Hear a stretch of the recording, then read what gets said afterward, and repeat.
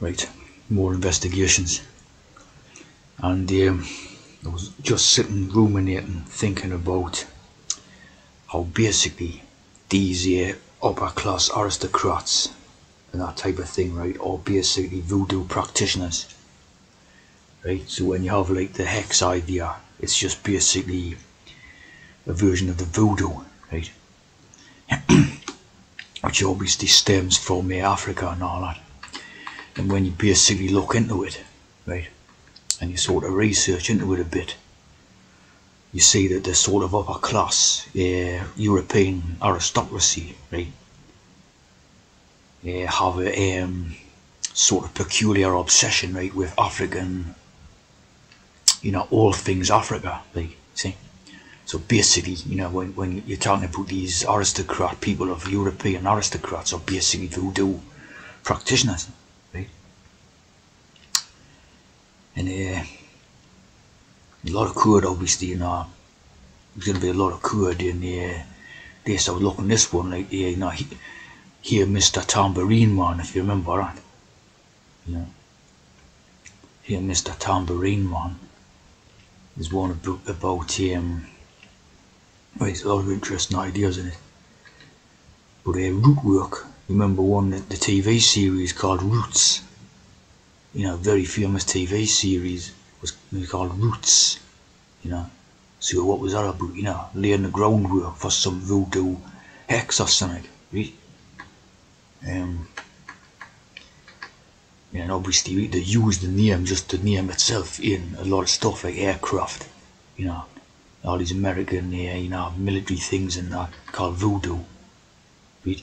So they just love this type of stuff, You know what I mean? Voodoo video games company. So obviously, you can see the hex origins and the tea drinkers. Of course, these songs, a lot of these different tea drinkers have sung, song titles called voodoo. Even that iced tea, tea drinker. Black Sabbath, Neville Brothers. You know what I mean? Like the Spice Girls, voodoo, right? Think about it, Spice Girls, voodoo, of course, So, obviously voodoo was very important in the 1928 opera by Harry Lawrence Freeman. So a very important aspect of the hex, right? Which hasn't been very much explored up to now, like, you know what I mean? Voodoo, the model of guitar, see what I mean? So, very, of course, instrumental, like in music, playing hex, or rather music is instrumental in hex, playing that's why they call it an instrument, isn't it? Because it's instrumental in making hex, magic spells and all that. So obviously this voodoo is very, very big idea to them.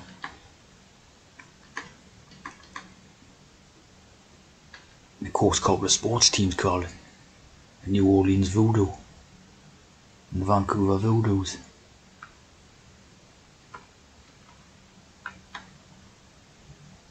So totally weird as,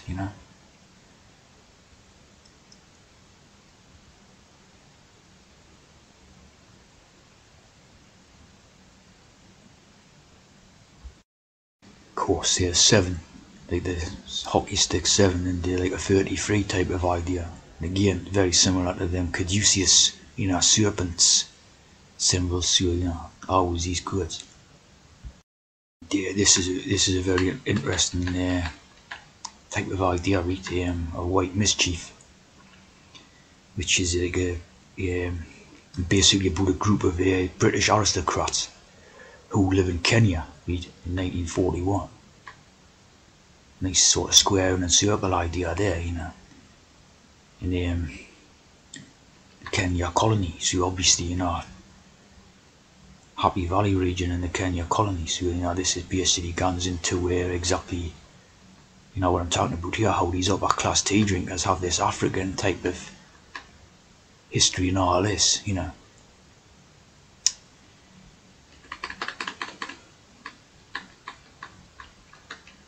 And, you It's based on a book by British journalist James Fox. We already know how the Fox is the 666. You remember the third sex. And a pun on the 1932 novel Black Mischief.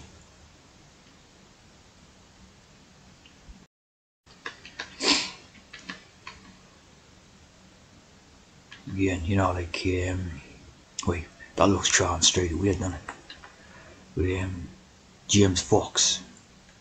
This isn't the sort of the English James Fox, and of course that Fox family in there in Britain, or you know, like a very wealthy upper class family of aristocrats.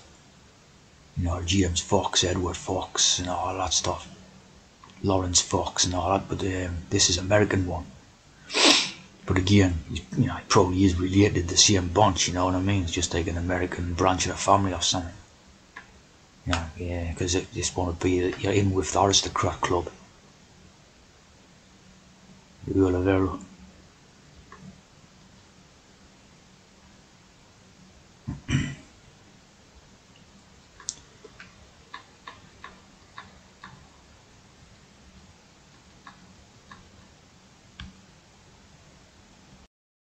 This is the one it's like a pun on or something. Black Mischief. Evil and War. And this Evil and War done the Brideshead Revisited one, which is obviously put Oxford and Cambridge or something. And they're assisted by fellow Oxford graduate Basil Seal. So you know how the seal is basically the syringe. The fictional African island of Azania. So there's, you know, you see how the upper class aristocrats mob love, you know, Africa and all that. You know, love the stuff. Of course, this would explain why, you know, you've got a hex type of culture in Europe, see. Trace it back, and it's basically voodoo just under different guise, like, you know what I mean?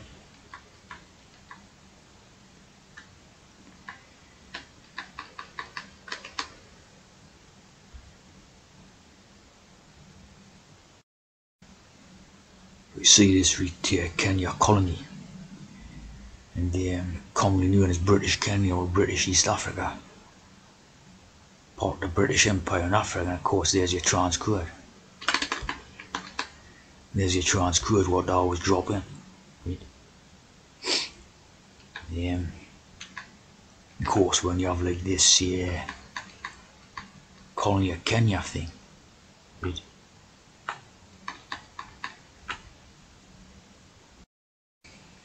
That's where you get this character from, see? Instead of East Africa, it's West, because he's like for the Protheans, doing the Prothean rap music stuff and all that. You know? The Prothean type of thing, of course, you know, totally owned by the upper class aristocrats in that. See? Yeah, the British Kenya Club in that.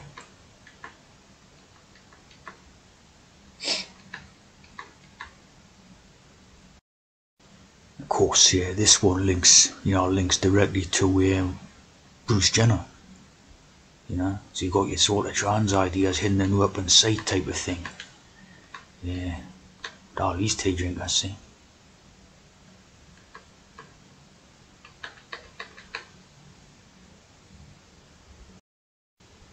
You know, here looking at the White Mischief, like the cast, the actors in it, and you got the one called Jacqueline Pierce, right? So you got the sort of the main line of the substance side, yeah, and the pierce the skin and main line the substance in the skin, right? Of course, the Jack, like the you know, James Jacob and all that, again, right? And interesting little actress, this one, right? Was in the BX7, the Black 7, you know, obviously the Black 7 one, and then in the White Mischief, so a bit of what he called it there, black and white, see, and it produced sexual awakening for a generation of sci-fi fans, you know, of a trans, basically, right? And of course studied at the Royal Academy of Dramatic Art, right? and then was in this Plague of Zombies movie, which, you know, I've done a video about that one before. It's all about voodoo again, right? It's all about an upper class aristocrat doing voodoo, practicing voodoo, and running a tin mine in Cornwall. You know, Clive Hamilton, Sir Clive Hamilton, right? The tin mine, the tea injections. So, you know, totally coded stuff. The reptiles, obviously, you know, again, pretty similar type of you know, snake ideas, right? So, you know, very voodoo-ish type of stuff, right? And this one and all, right? Doctor Who. You know, you're talking about Doctor Who, right? You're talking about the hoodoo, right? As you see here, right, that hoodoo is folk magic that lacks organisation and foundation, right? The difference between voodoo and hoodoo. So there's some type of subtle difference between them, but when you've got Doctor Who, it's obviously based on the hoodoo idea, right? Because that's what these upper class are all about. And that Doctor Who's basically come right from them, didn't it? The power of the Lord with African gods. See what I'm saying? There's some sort of subtle differences between the two. Of course, if you're talking about voodoo as a religion, right? The upper class aristos are big practitioners of the religion, and the hoodoo is folk magic. So it's magic used on the folk. So it's like hex. See what I mean? Folk magic. Simple folk and that thing.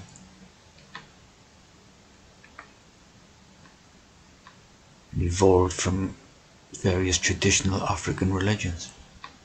So you can see where to get it from, these upper class aristos, right?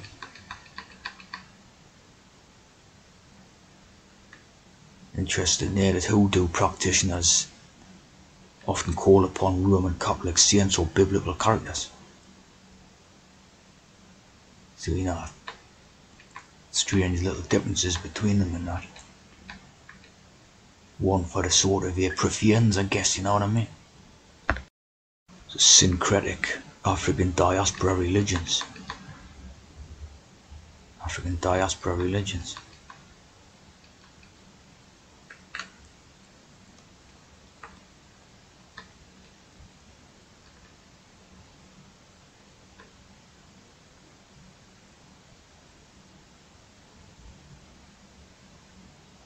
Of course, I remember King Creole and the Coconuts. They used to be a big music act in Britain, like working the conjures, Angola. Of course, yeah, I've done a few bits and pieces on juju. It's basically, you know, like when you're talking about Jew idea, you're talking about the hex.